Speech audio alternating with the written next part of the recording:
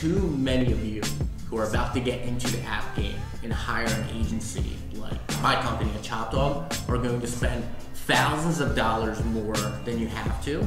You're going to spend months more than you have to. And worst of all, you're going to be stressed out of your mind. Let me give you guys a few practical steps and save you thousands of dollars. First and foremost, room for interpretation is the devil. Room for interpretation is what's going to cause scope creep. It's what's going to cost you to keep adding more features and functionality and keep raising that standard that's just going to drive you insane, drive your app developers insane, and get you nowhere. The hardest thing in the world is we are not mind readers. You are the person with the app idea, not us. So the important thing you need to do, number one, is create what we call a book of Genesis.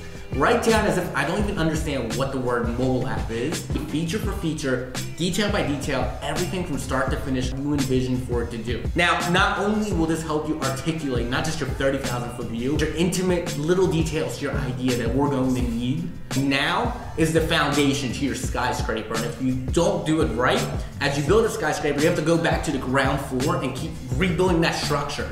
You know how frustrating that's going to be for you? You are saving yourselves months of work already. And this is gonna trickle down to thousands of dollars saved. Again, room for interpretation is the devil.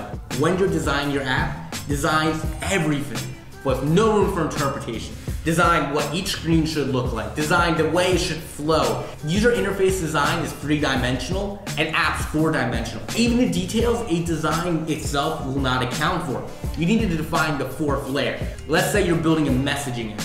You're gonna have message threads, which means you're going to have unread amount of messages, right? It's the little red circle on Facebook, on iMessage, on Google Hangouts, whatever it is. What if your team interprets the unread count as the amount of individual message threads? And what if you consider it by the amount of individual messages? You can have 8 unread messages, but when your understanding it's all in one message thread, on the development team's understanding, all in individual threads. Why is this a big deal? Even though it might seem innocent, that could be weeks of development wasted, time spent that you're not going to get back, money spent on labor. Now, if you're watching this, you probably have a great app idea. Now, if you leave that room for interpretation, that 4D layer, I promise you, you're going to be scratching your head and frustrated later on. And worst of all, spending money and time, which by the way, time itself is money, on going back, redoing development work. Lock down your idea now, get all your details ready to go, figure out how to best communicate it, and most importantly, find the right partner that's gonna be patient with you and work with you all these little details.